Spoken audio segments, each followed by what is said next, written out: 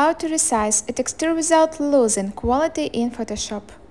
The normal texture looks like I show you on a canvas right now. And I want to change the size. What I need to do? First I need to click the brush icon, then choose texture, and then pull right or pull left. Decide what you want to receive. The bigger texture size or the smaller texture size. That's all finally, but if you want to save this brush, you need to click plus below, choose a name and click OK. You can find these brushes in the main library. Buy my brushes inside alinariva.com.